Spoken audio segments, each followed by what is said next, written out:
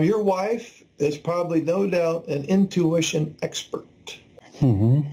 And she can read your facial cues, even though you may think you might not be divulging anything with the nonverbal language facially.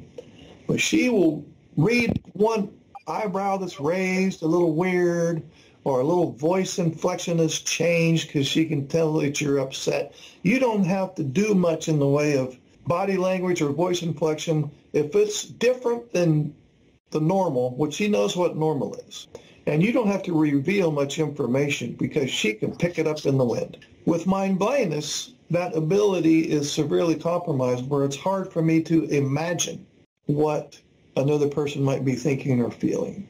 To oversimplify it, although this captures it well, it's a problem with imagination.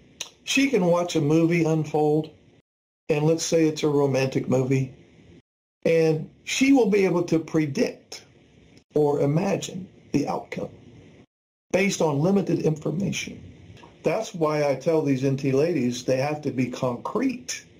He doesn't have the intuition and ability to peel himself out of his skin, crawl into your skin, and look out of your eyeballs and know what you're thinking and why you're thinking that way, and totally understand why you would have a particular opinion or perspective on something.